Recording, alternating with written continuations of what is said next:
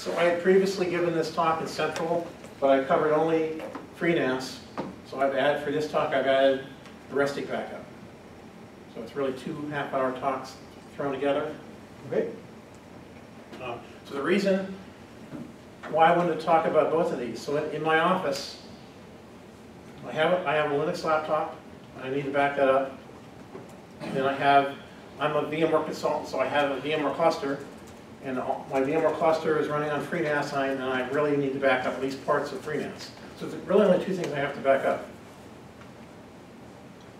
But I will say, so we'll talk about Restic for Linux backup first, and then on FreeNAS, there's really 2 kinds of backup you have to be concerned about. There's static files, which back up very easily to the cloud, and then there's running active VMs, which unfortunately don't back up to the cloud very well.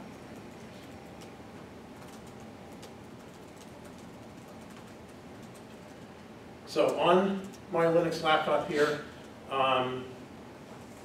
which is running Ubuntu, DaisyTube is a graphical backup program, comes with Ubuntu.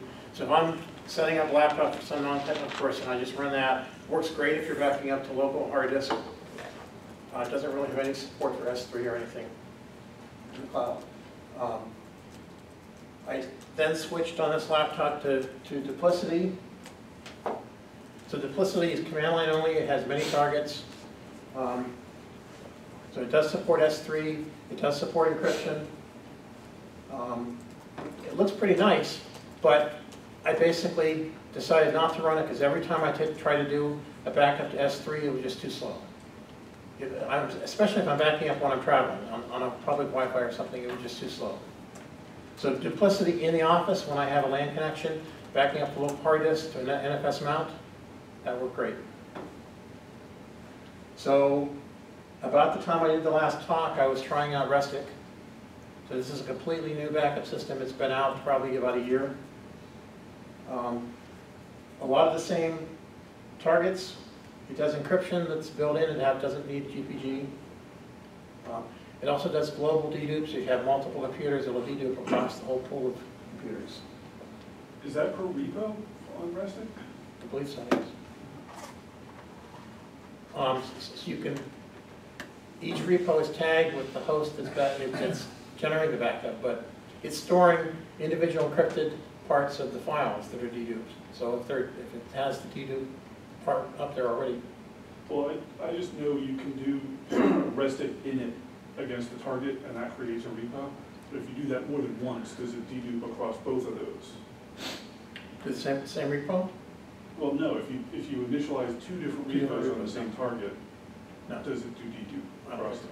I wouldn't think so either, but it kind of be cool if it did. Because I'd probably like to have different repos for different things, but then I lose dedupe. But if you're doing a restore, if you have multiple things in the repo, especially if you have multiple computers that might want to dedupe across them, you can specify, I want to restore only from this computer. Right. So it does, a lot of things are streaming. Yes. Have you heard of board backup? And Yeah. have you tried that?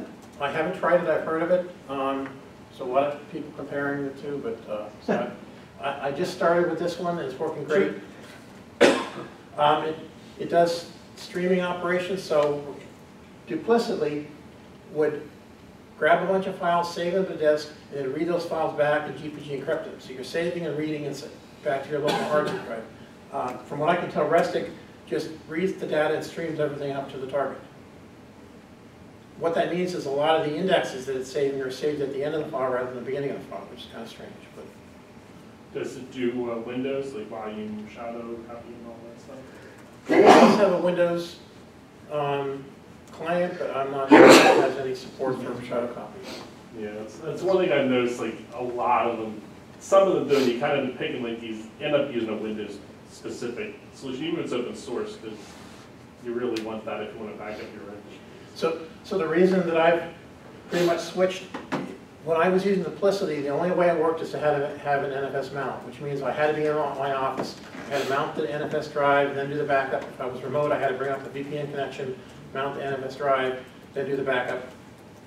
So it was different procedure depending on where I was. With Duplicity, it just works. get into that.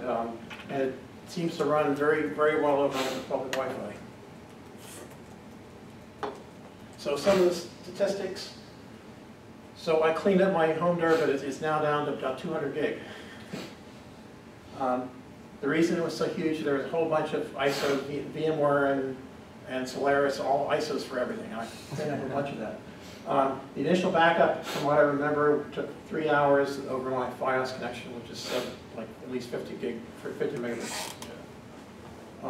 Incremental backups, even over public Wi-Fi, are completing about 3 minutes plus the time for the transfer.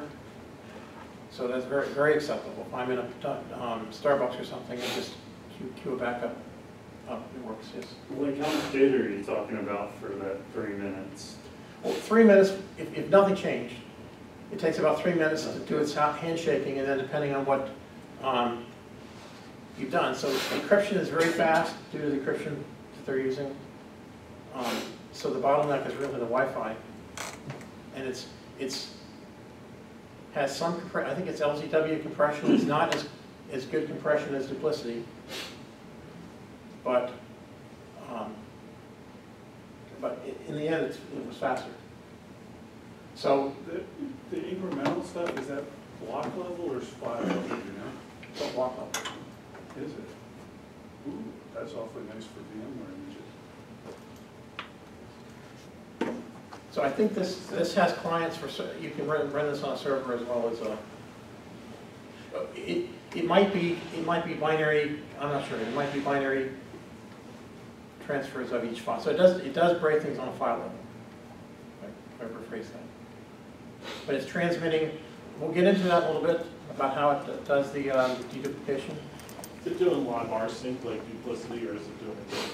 So it has, just like rsync has a method of chopping up the file in the bits and doing deduplication, it has a similar algorithm. Except Duplicity actually uses live rsync, which is why it can do the block. Yeah, so it's not using live rsync, they use a separate algorithm. So I found on my laptop 200 gig that the S3 usage on that is about 150 gig when it's up there, and every time you do a backup, that expands by maybe 1 gig or something. If you have a lot of changes, it might expand up to. So now, are you backing up to the S3 and then the S3 is pulling it down to your home system, or? So for the laptop, just so that it's the same everywhere I go, I'm just backing up directly to S3. Right, so it doesn't matter now if I'm at home, I have a fast connection. Okay. If I'm here, in fact, we'll run it from here a little bit, it just works. Okay. Sorry, I didn't mean that. So the commands are very, very simple. Restic, the path of where you want to store the repository in a NIT. So the path can be an SFTP path. If you want to get to Amazon, you just export the keys. That's not the safest way to do it, but you export the keys and then Restic, and you pass the path to your bucket. So that, and this asks for a password. So the password of this initialized repository is encrypted once you create it. And every time you get into that repository, you have to enter your password. Interesting. So just to show you how simple the commands are, Restic backup, snapshot shows you a list of all the snapshots that are up there. Check only checks the metadata. Like there is a command line option to go through and check all the data, which would obviously take forever. You can find and pass it a wildcard and find all the ISOs, and we'll try that. The really interesting thing is it has a fuse mount option. Yes? So the data that's backed up, is it like TARD or zipped, or is it one-to-one, or? So we'll talk about that a little bit. Okay, all right. On the previous slide, it looked like you had a bunch of Restic commands starting with the capital R. That was just mine. That's the LibreOffice of doing that. Okay. I just wanted to double check that it wasn't, No. oh, well, you specify these No, things. every time you have to go back and fix it. It does capitalization. So it has a fuse mount option, so you can mount the entire dedupe repository from S3, mount it locally, and then go through and explore. So that's very neat.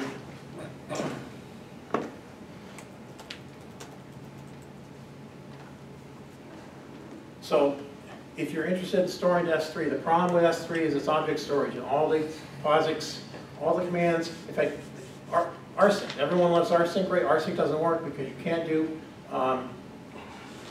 when you read, modify, write on files or whatever, if you have a change to the file, you have to upload the whole thing. So basically, everything you love doesn't work on S3. So what Restic, I mean, essentially, if you read through it, it's a very complicated system, but if you read through what they're essentially doing is storing a bunch of files on S3, and they're basically creating a file system. They're sending out files that represent the directory or metadata. They're sending out other files that represent tiny blobs of the actual data, and those blobs are encrypted. And so you're, with all those tiny chunks of data up on S3, you're going to be able to recreate a file system on the fly locally. Now, it does cache. A lot of the indexes that store what things you have on S3 are kept locally. If I go back to 150 gig, I found on my laptop it had a cache of about 250 megabytes out of 200 gig, so less than 1%. So basically, and it, If you lose that, will it resync? Like, will it fetch the indexes to? Then in Duplicity will do that. Duplicity will do that. Yeah. There is an option to clear the cache, so I would assume that it would repopulate it. I haven't tried that. That'd be interesting to try. It's amazing how circular this industry is. You're giving that description of how it's used in S3, and all I'm thinking is that's exactly how Microsoft Mail used to work. 25, 30 years ago, it put files in a bucket and did things to them, but it was all client-side. Yeah. It's just amazing. Yeah. So S3 essentially is storing metadata on a local disk or S3, which is basically your directory information, a tree list or a list of which binary objects are in this file, and then the actual blobs, which they try to create blobs that they shove up to S3 in 1 megabit to 8 megabit segments. So it's it's streaming each blob up to Amazon as fast as it can. And the name of the blob is the SHA-256 sum of the contents. And so the file names up on S3 are these big long SHA-256. So it's basically content addressable storage. You can go, if you know the checksum, you can go and find the blob. They do have a two-level directory tree to keep the number of files in any one directory down.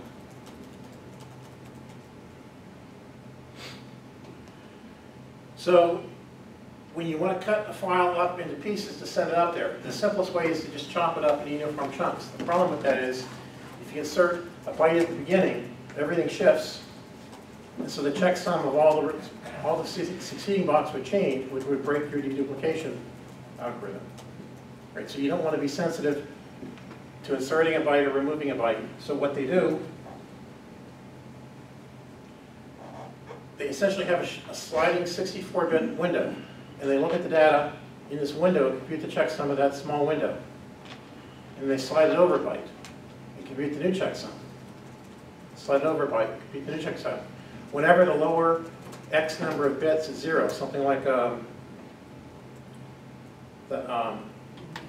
hash algorithm, or whenever the lower X number of bits is 0, they consider that a point where they want to cut the file.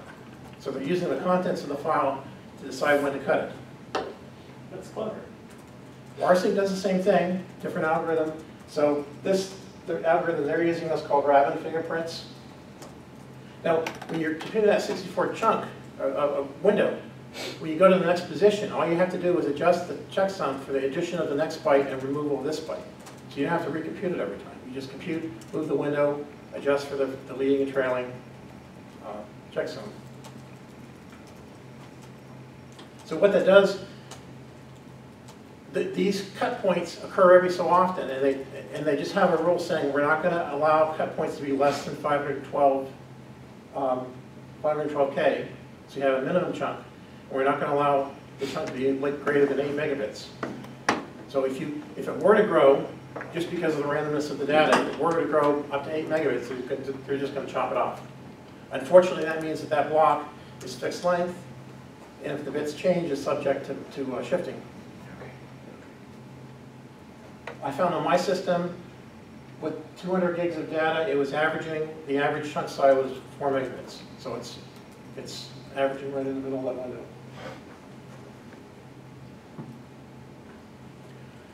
So Restic's in Golang, it's in,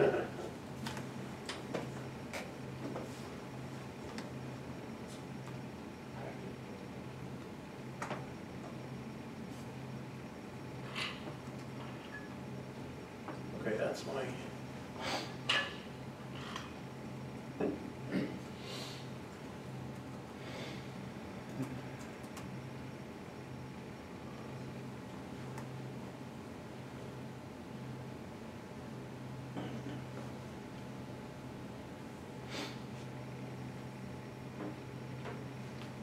let's use this one.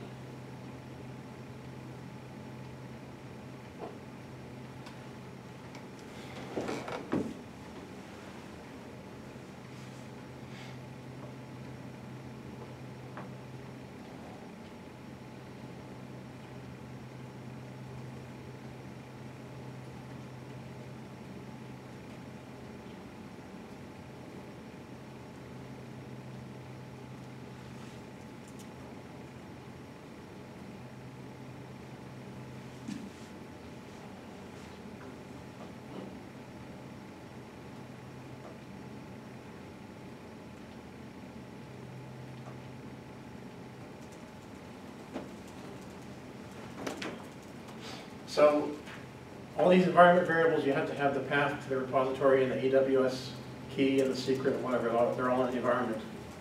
I tend to not want to leave them in my environment, so I'll show you a script that I'm using instead. But for right now, all the important variables are in the local environment. So you can just ask for the snapshots.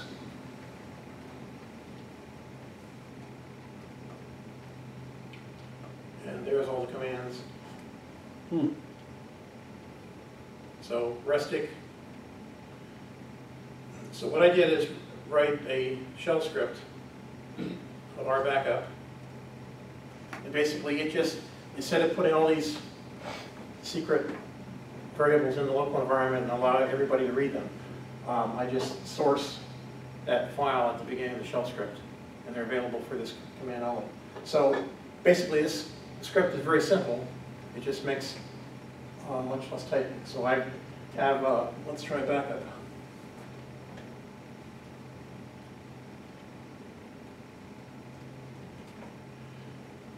So you can do a backup and a tag.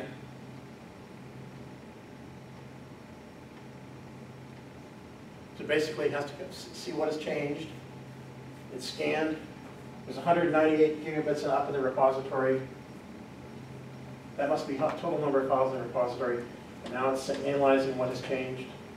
Is it doing SFTP or CP or something like that? It's its own protocol. Well, I mean, but what are you backing up to? This is backing up to S3. Oh, it's S3, okay. The reason I did this, I just dropped my VPN connection. So basically S3, it looks like it communicates over port 80. So you don't need anything special, it's all encrypted, you don't need a VPN, you don't need... So usually this takes 2 or 3 minutes just to do its analysis of what has changed. It probably has to scan and look for Stack the whole changes. drive. Right. Now you can cron this out, obviously. Yes, so I have it on a cron job, so at 9 p.m. every night. And so it doesn't matter whether I'm traveling or local, just 9 p.m. as long as I leave the computer on, it does the backup. Nice. That's what they tell you. If you don't have it automated, you're going to forget. Yeah. So, Are you using cron or anacron? right now I'm using cron at 9 p.m. I'd love to, for whatever reason, I couldn't get anacron to run. I mean, I probably just don't know anacron. So there, it just did the backup, and you can see the tag was applied. You can do things like, you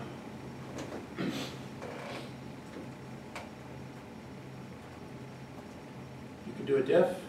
Yeah, Anacron doesn't exist on any of the BSDs, so that's a Linux thing. So if you do a Okay. diff between 2 snapshots, Well, Just just, Anacron has the benefit of, if the computer's Well, off yeah. during its normal window, it tries to do it. But that's only As on soon as Linux. possible. That's only on Linux. Right, though, yeah.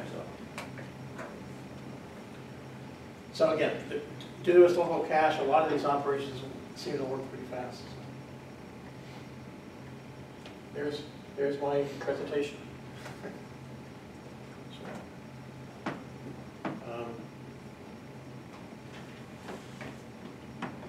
So The other option that might be interesting is the mount. So mount, and I have a local directory called M&T.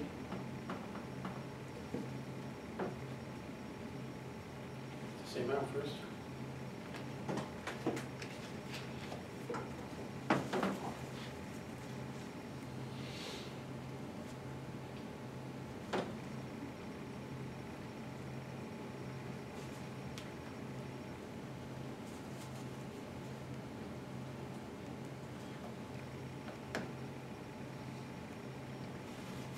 For some reason, my terminal doesn't want to open another terminal, but in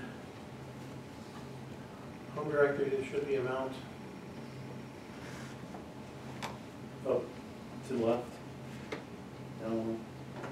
Over one. To the right. Yep. So hosts, Panda, and these are the snapshots, similar to the latest home directory. Because it's GUI, it's taking long. So there's your whole dedupe repository for this host, and you could have multiple hosts up there. What file systems is it limited to? Limited to? If you get an SSHFS or What targets? yeah, like yeah. I mean and or. So I think we might go up to the I know it does. It's got like Blaze, different things. Blaze backup, it does S3. They just incorporated support for rclone, so anything that rclone supports. So you can on the command line say back up to rclone and then pass the rclone commands on this command line. So they keep they're plugins, so they just going to keep adding. That's cool. So I have the rbackup script, which is just a simple bash script. I'd love to have you can check it for security. So basically, I'm sourcing a file with all the secrets and commands, and just running things. And let's see here.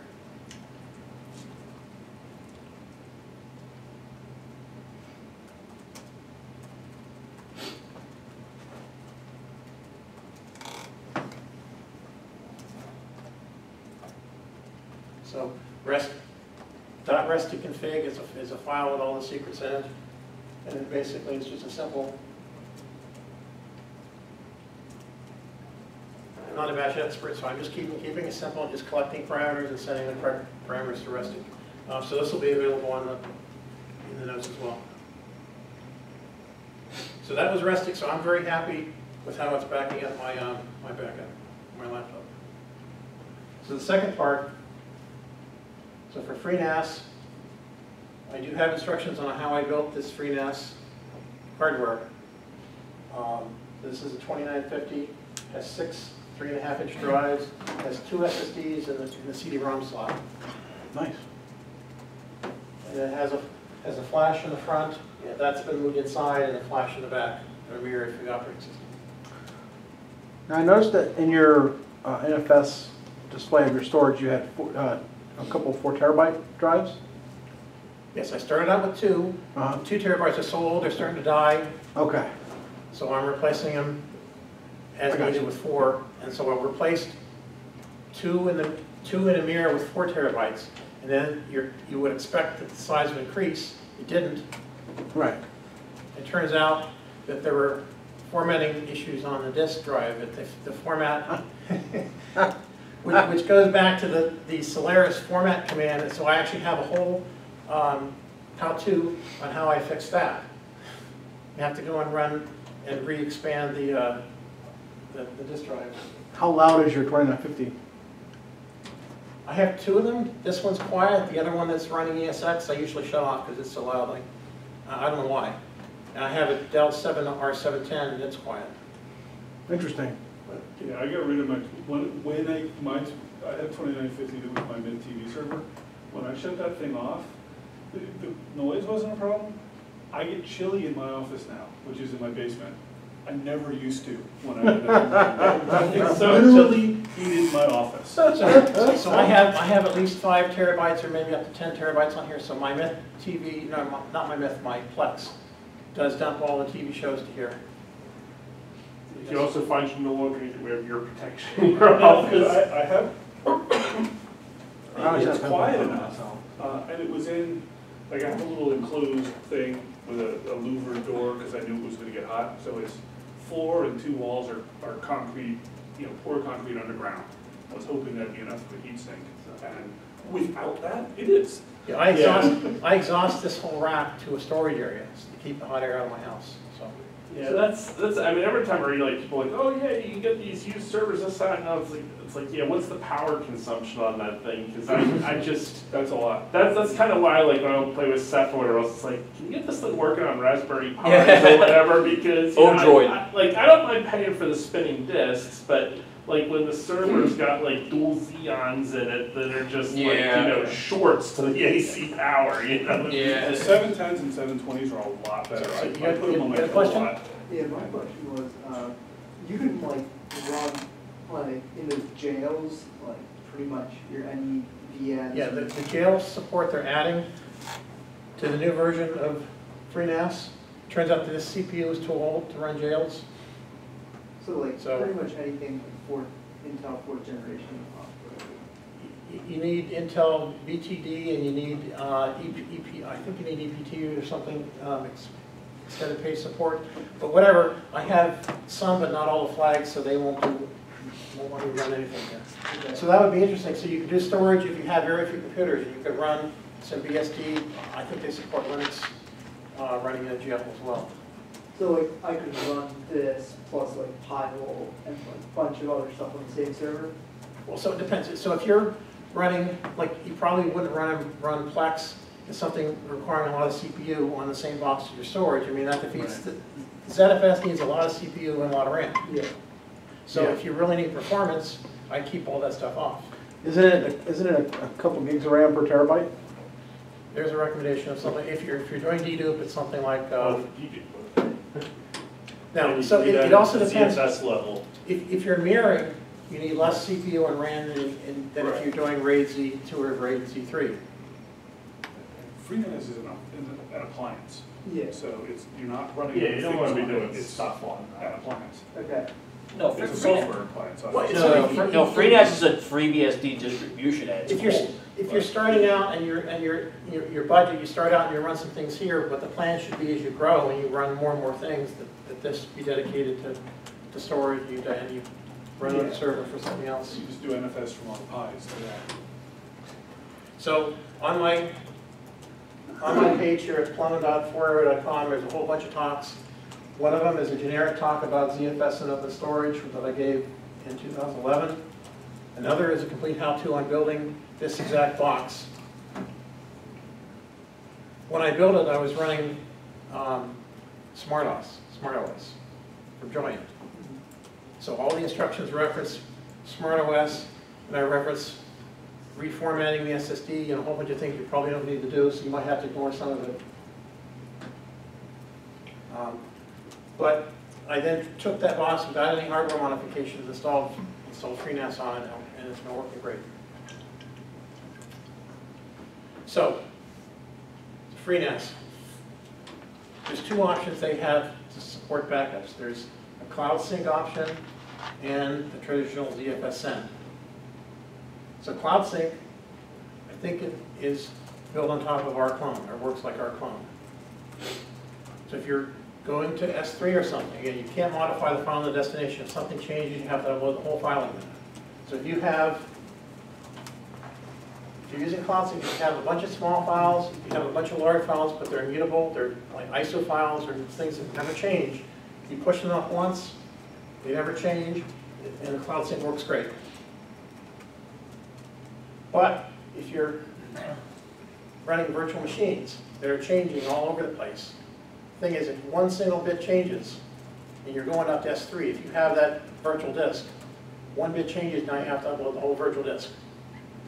So basically on a production volume, you'd have to be uploading the entire production volume every night.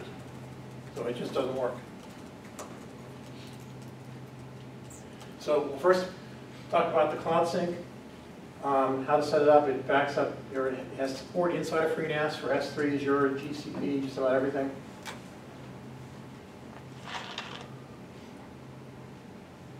So it looks like they are using our clone.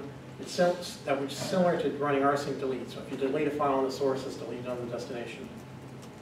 But if you change a file on the source, it uploads the whole thing. Now rclone, if you are going to traditional storage on hard disk, you probably can upload just the changed bits like rsync. The problem is S3 doesn't support that. So that's the problem. If you want to go to S3, a lot of this stuff doesn't work.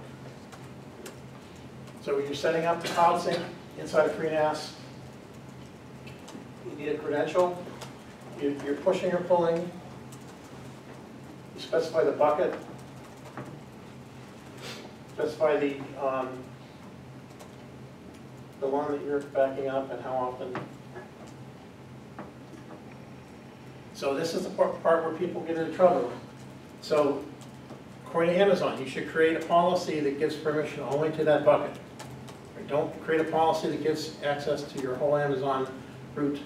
So if someone steals this credential, someone breaks into FreeNAS, this is only giving resources to this one bucket. It turns out it's a little bit more complicated. Let me switch over here to the GUI.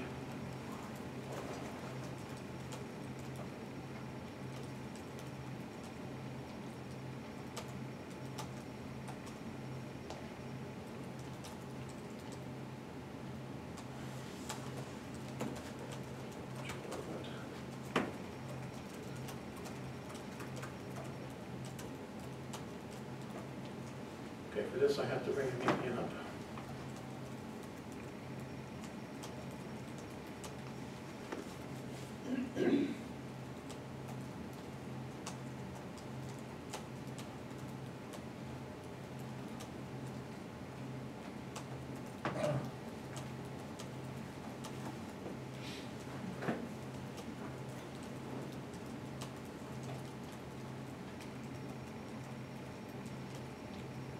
So in the tasks menu in FreeNAS, there's the cloud sync option.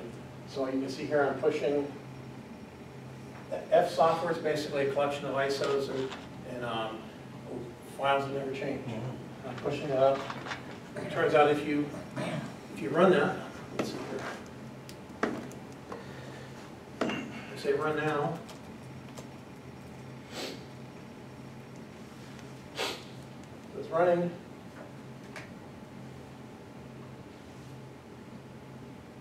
Typically, very short time later, it finishes. Again, nothing has changed in that directory. So I just run this every day. But if I were to do this on my production volume, let's switch here to, this is the storage view. So these are the volumes on my FreeNAS. So I have software, which is ISOs and things like that. Here's for virtual machine templates. Development are VMs that I'm using development that I don't really care to back up. Production are things that I do care, VMs that I do care to back up. So basically I want to sync this file. And production is pretty big, it's 600 gigabytes.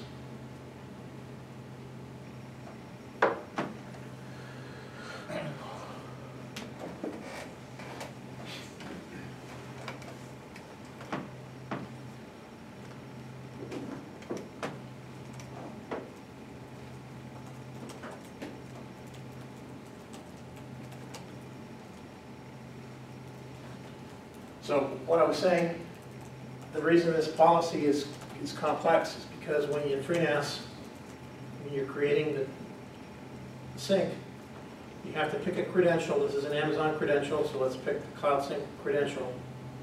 It then goes up and grabs a list of all your buckets.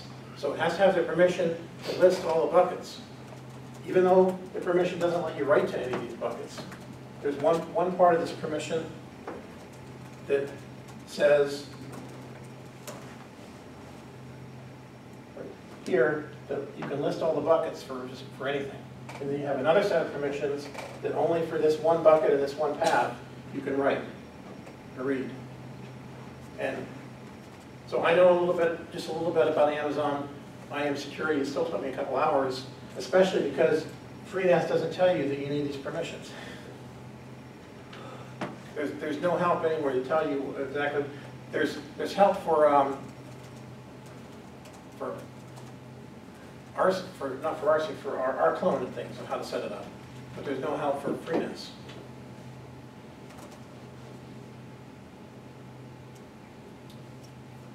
So the second option, if you want to back up a volume that has virtual machines on it that are changing all the time, and that's the ZFS replication. So this, as you were saying earlier, this is binary differential replication. So Send receive. ZFS send receive, but it's sending a binary copy up, so it doesn't really matter. If you have files that have certain permissions, everything is preserved because it's just sending the binary bits up. The other nice thing is it doesn't have to traverse the file system to find out what has changed, because ZFS keeps track of birth times of files or change times. So it just looks at the directory and knows what's new. Doesn't have to do all the scanning. Found a crappy script that does this real well.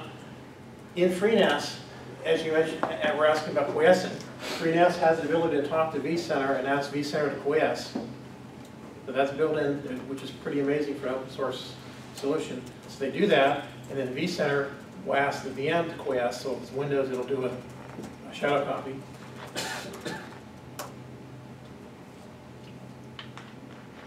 So if you want to do this replication, you can't do it to S3 because S3 doesn't support what you need. But it turns out that rsync.net changed all their infrastructure to run on ZFS. Yeah. So now that they're running on ZFS, they're providing you, for no cost, they're providing you ZFS snapshots. But as an experimental project, they're giving a couple people FreeBSD VMs. As long as you rent a terabyte of storage from them, they'll give you a free VM here, because the basic account doesn't have the permissions to do things, but you actually get root access in this VM, and then you can do ZFS syncs directly. So it turns out the GUI can be configured directly from the GUI to replicate to rsync.net. You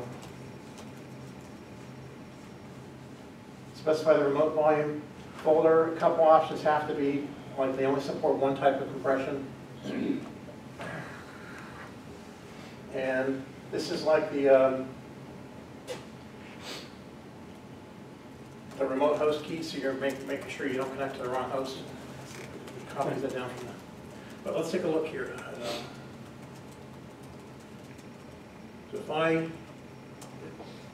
The other thing you could probably do, or I've seen people do, is you could just, to send files, if you just save those themselves, you just pipe it to a file.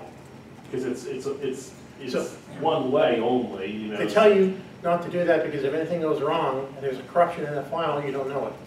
That's So true. if you're sending to another ZFS, the instant there's corruption in the stream, it tells you. And you also have to make sure you save every single one, whereas with receive, you could potentially start purging earlier. Because presumably it does an incremental on the last snapshot. So if I SSH to FreeNAS, I have a key set up, obviously. So if I do a ZFS list, I get all my volumes. If I do a ZFS list, type snap, rep, prod. So my production volume here has snapshots going back like a week or something. So basically every time it creates a snapshot, it replicates the differential between these two snapshots. It takes that differential and sends it up to the target at rsync. And rsync knows it's a differential. So or the destination has to have these same snapshots because you're building on top of the previous. So if I change this and log into SSH into Z rsync, so this is my virtual machine at rsync. Same thing, ZFS list. Now, because they're running inside a VM or something, for some reason these directories appear double. I don't know why they have to stack them that way. That's the way it shows up. But you get the same list of. Maybe I should get my crappy script to do that too. ZFS list type snap.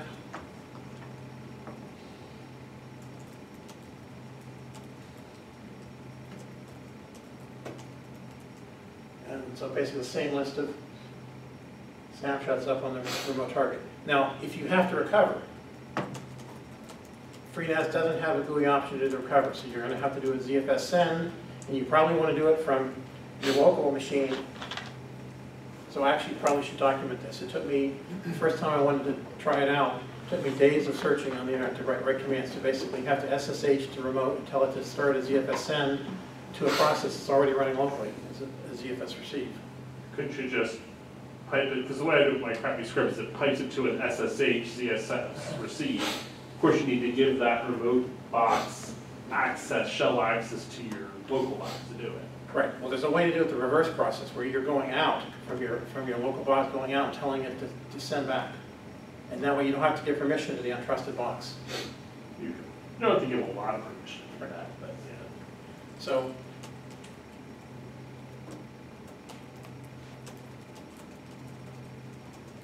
Probably with Netcat or something. So I think as far as option goes, if you want to do a ZFS replication, either you have to have your own ZFS box somewhere. It doesn't have to be the same version of the file system has to be the same version, but the operating system doesn't. Else you can replicate if you want. RSync is not that expensive. I think it's a little bit more expensive than S3. A terabyte of storage in rsync.net costs $60 a month. What's S3 cost?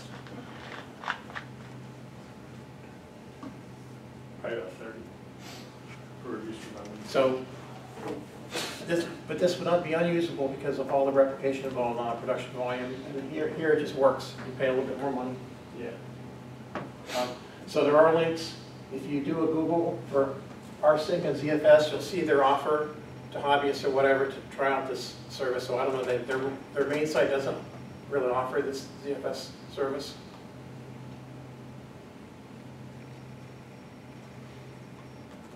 All right, so actually notice it's only 4 cents per gigabyte per month, so that's $40 a month. RSync. And S3 is about 3, I think, for reduced redundancy. I have to check the latest price. So if you go to my other website, there's a how to 10 terabyte ZFS storage on Dell 2950. So there's that picture.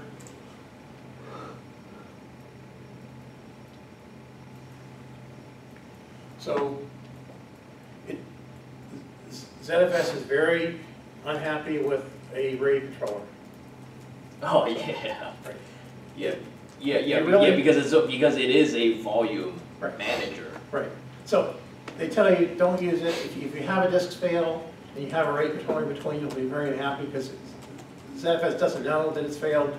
And Yeah. so I basically took the Dell PERC 6i RAID controller in the old 2950 and found a Dell SAS 6IR.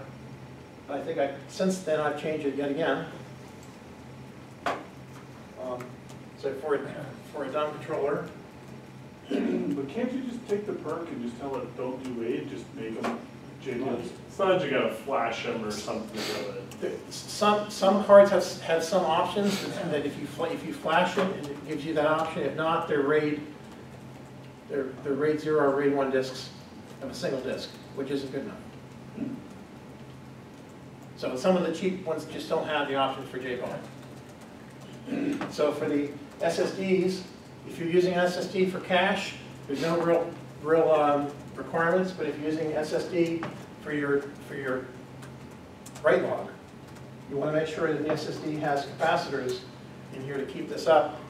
So if you lose power, you want to be able to write, if there was writes in transit going into here, you want to be able to finish the writes. And there's only a couple, the Intel 320s and the Intel 3700s that I'm using now, whatever, there's only a couple SSDs that have this. So they're really enterprise SSDs, but because this is only like 80 gigabits, these are cheap. You can probably get these less than $100. And for the write cache, you only have to, basically you're storing all the writes for the last 4 seconds or something. They're being stored in here, and then that's all being flushed out to the main pool of disks. So you're only saving a very limited amount of writes in here. So it doesn't have to be large. So how big are those? They're 80 gigs? I had 2 80 gig drives in there originally. I took one of them and replaced it with a higher quality Intel 3700, which is like 100 gig, but it has more endurance. The Right. problem is, you're writing every 4 seconds, Right. you're writing it here. So eventually you're gonna burn this thing out. These are considered throwaway. When you burn this out, I don't think you're losing your data, but your system slows down to like 1%. So it's just for writing cache or It's for synchronous writes. okay, So if you're doing random writes, it never uses this. If you're doing synchronous okay, writes, I got you. the main data that you're writing goes into RAM. Right, It's kept there. In case you have a power failure, the data that's coming in to be written is also written to SSD. gotcha. Okay, all right. If you lose power, you lose the copy in RAM. When you power the device up, it takes the data in here and flushes it back out to the disk. Right. So this actually is never read. It normally puts the data in RAM and pulls it out of RAM during the flush into the pool. So you said it writes to it every 4 seconds? It's a tunable parameter, Gotcha. but so depending on the amount of gigabytes, depending on your network bandwidth coming in the box. If you have a 1 gig link, you're not going to be able to fill this up, and you need much less cache. If you have a 10 gig link, Sure, you have more data coming in, so you might need a larger cache. sure, gotcha. Are they mirrored or striped or? So mine's not mirrored, which means Okay. if I lose this, You're in trouble?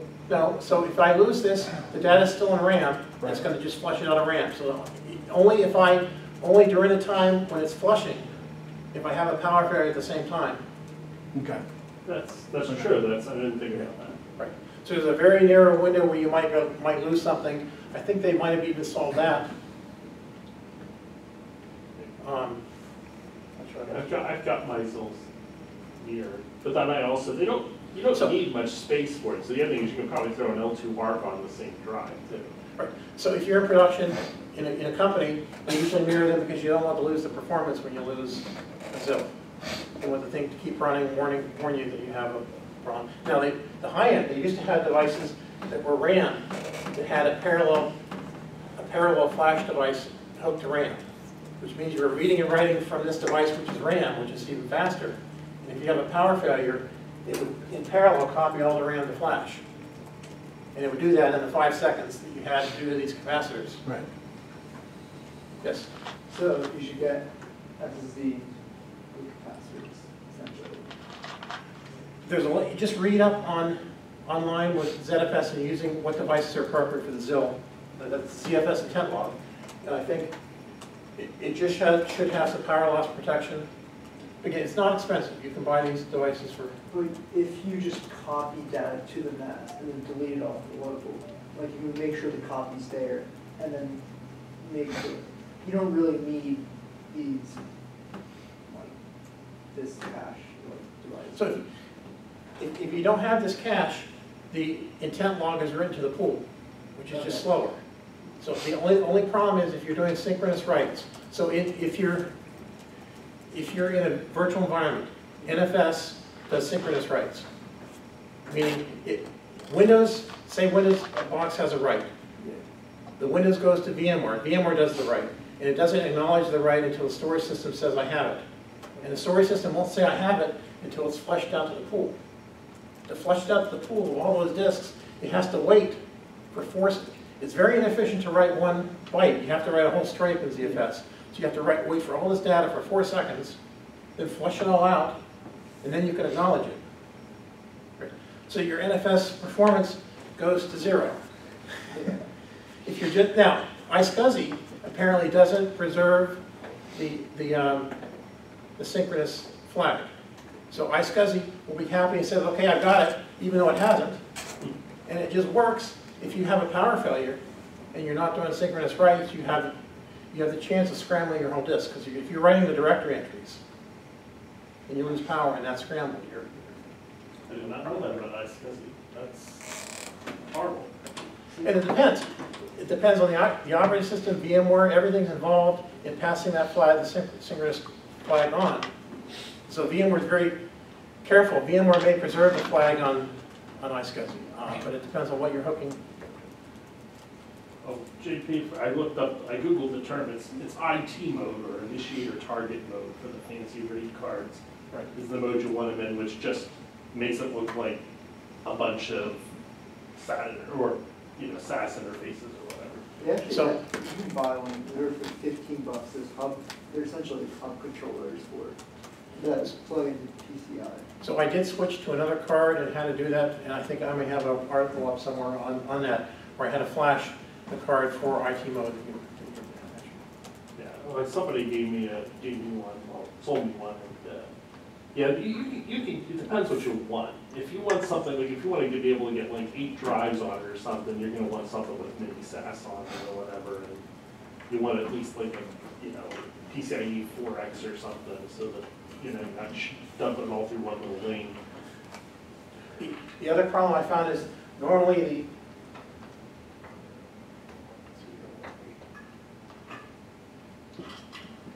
this is the front of the unit. Normally the RAID card is up in the front of the unit. And when I bought the better generation RAID card and plugged it in, the slot at the front of the unit didn't work. It threw up an error. Even though it sort of worked, it threw up an error to the system log. Something didn't work. When I relocated the card back to the normal slot in the back, it worked fine. So Dell does all these funky, even back on the 2050, they're doing these funky things for licensing or whatever. If you don't start a Dell card. I've heard that sort of stuff. Some of the server hardware is they do all kinds of funky stuff with it. Right, so now I mounted my new RAID card in the back here and then had to run longer SCSI cables up to the front. So that's the problem. That's why it's better off just buying something. If you're home, you can deal with spending time and figuring this out, but if you're a company, it just is. Well, if you're a company, you can, but they know if you want to have 8 or 16, SATA ports on the thing, they're going to charge you a pretty penny for it.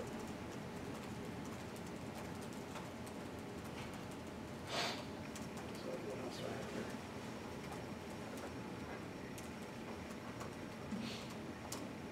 It's also kind of why I was interested in doing the set because of that. You just have lots of cheap systems versus, you're not necessarily an LSI card and something like that stuff. But 2 or 4 drives in a box and networking. Yeah, then you've got box maintenance and heat, electric, and all that. That's what I want to do with pies. So, I was looking at the Restic stuff today, because I'd heard of it before, and there is a Restic article of a guy who's hooking up Restic with a Pi and a 4 terabyte drive. Just Yeah, makes sense. So I'd be interested if anyone does it on a server or something. So here, the files aren't really locked. If you're scripting, obviously go to database, you can flush the database out to a file before. So I never really showed the sync. So here we're looking at volumes. You have to have a periodic snapshot set up for any volume you want to replicate. So here's snapshots that are taken once a day, and then you have replication tests. So here, for the production volume, I'm syncing to my remote rsync directory, and it does it once a day. And basically, when I've seen them run, they typically run and finish in 5 minutes or. If you look at the change, oh, that's what we didn't do. Look at the change rate.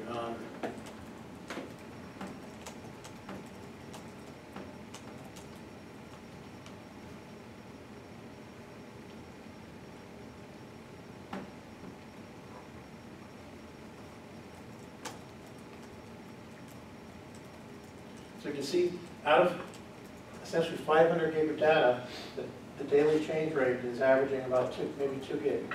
So that's what, 0.5%. So that's how and this is multiple VMs. The VM is my pfSense firewall. I have web servers. I have all sorts of stuff running. and a couple gigabytes a day change rate. Now, are you running ZFS deduplication on your ZFS? From But what I because- understand, it's not great to do that. I just wanted to know if that affected these numbers So or not. if you have the minimum, it's something like 8 megabytes of RAM per gigabyte of disk or something. My server only has 32 gig, and I have about 10 terabytes, so I'm not sure I have enough RAM to satisfy those requirements. And most people say it's just more hassle than it's worth. But it does have very good compression. So, and obviously, I'm also running mirrors instead of running RAID Z2 or RAID Z3, so I'm not losing a lot of disk space, but mirrors use less CPU. Mirrors are much more performant than higher levels of RAID. They're a hell of a lot easier to recover too. So if you look back, so we can look at storage. You view the actual disks, there they are. If you want to view the RAID arrangement, you have to tap here and then here. And you can see that here's the pool. There's a mirror of 2 disks, a mirror of 2 disks, a mirror of 2 disks, and there's a cache. There's how often these scrub rooms. Once a week. Yeah. And so then It takes like 12, 24 hours to scrub. I mean, it's slow. mine scrubs in like 3 or 4 hours. Really? And I'm doing the pool, which means all of that's the data of all my volumes. Well, you're running on BSD. Does BSD scrub in parallel? Because that's one thing So- I did notice on Linux is it only scrubs like 1 mirror pair at a time. So it won't No, like have... I'm scrubbing on this, I'm scrubbing the pool. In fact, let's look at scrubs. It looks like I have 4 terabytes in use. You look at scrubs. Well, I mean, you issue the command on the pool, but if you actually look at it like on ATOP, you'll see 2 of the drives are like pegged at 100%, all the other ones are idle. Whereas like with ButterFS, if you do that, you'll see all the drives at 100%, Right, and it'll break in for... But remember, I'm running on two CPUs, and these are quad core CPUs, and I have 32 gig of RAM.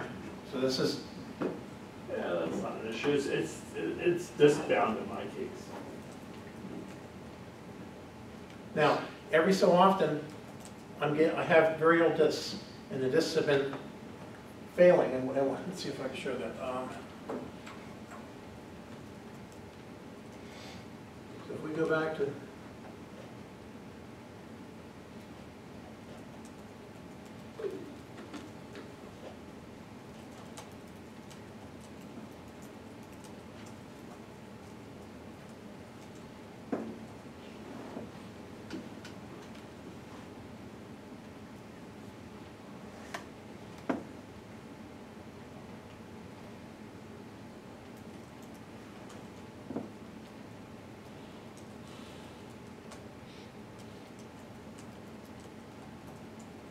looking for the string for the error that Yeah, you just, they're error processing logs. cam status, SCSI sense recovered error, SCSI sense, I think is the string that I can search on, so SCSI.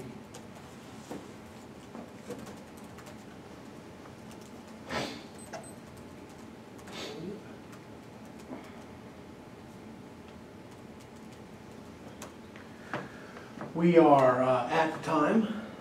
So if you look through the logs, apparently if you get a whole lot of errors here, the system will flag a red light saying, hey, you've got a disk going bad. So here is SCSI error, so DA3 is throwing errors, and then DA0 throws an error. So what's happening is, this is the disk finding an error, taking itself offline, and repairing itself with the internal controller, and then going back online. And during that time, that disk is offline. So the problem you can get into is a lot of your cheap disks, if they notice an error, they'll try to read the data and remap it somewhere, but they might be offline for a minute. Yeah. The problem is if it's offline for more than a couple seconds, ZFS is going to throw that disk as bad. Even though it's not bad, it's just recovering. So I believe the drives, there's my backup one. So what they recommend is these drives for FreeNAS have a special flag saying, okay, if you're gonna do your own error correction, don't go offline for more than 5 seconds or something. There's some, I don't know the details, but there's some flag in there saying don't do that. Because you'd rather ZFS recover the error from going to the other mirror than worry about the disk fixing the problem. So what I'm saying is if you use cheap drives here, you can have drives that are perfectly normal that are flagging errors and you lose your whole pool because 2 of the drives happen to go offline to fix their errors. And if 2 of the drives in the same mirror go offline, now you lose your whole pool. So those are the edge cases that you can run into. So if you're having production data on here, you really have to study all the different failure conditions that you can. So I'm monitoring this. So the next drive that I replace with a 4 terabyte drive is probably going to be DA3 before it's even flagged as permanently bad. I'm going to go in and replace it. So, all right. Any other questions? When you put this particular ZFS implementation, when you replace all of the drives with larger drives, does it automatically increase your pool?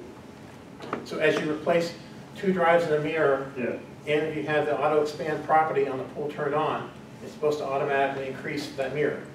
Now it turns out it didn't happen, so I exported the whole pool and then re-imported the pool, which is an option you can do at boot time. And that didn't fix it either. I think I had the same thing happen to me every And so somewhere on my website here, I'm gonna send a link to your website.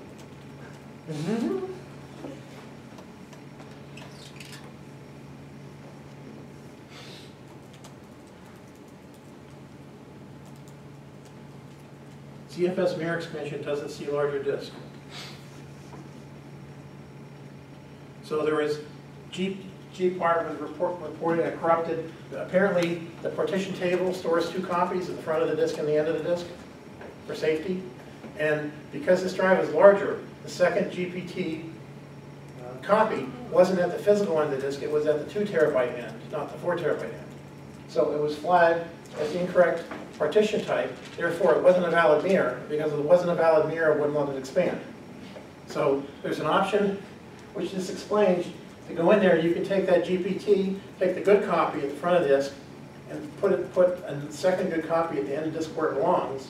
Then the mirror is flagged as good, and then the space expands. So that was about, yeah, that was a solid day, and it was scary because I'm not a Solaris expert. So I'm going through here and relying on things on the internet. But once I fixed the partition and then redid the information that I had written before it, I just started working with it. So one of my mirrors is now 4 terabytes and the other. So I'll now go to the next mirror and slowly increase it. But just go to there's all sorts of good ZFS information here on I don't have a formal blog. I just throw a bunch of papers up here on the site. So. All right. All right. Thank you. So that was Plug West. Thank you, Lee, for coming. We do go to the office afterwards. I won't be going. I have to go home and help my wife take care of babies. If you'd like to go, please raise your hand so I can at least get an idea of who's going, so I can tell who's going to be there first to, you know, make room. So, you want to raise your hands really fast? Anybody else? Is it just you 4? Okay.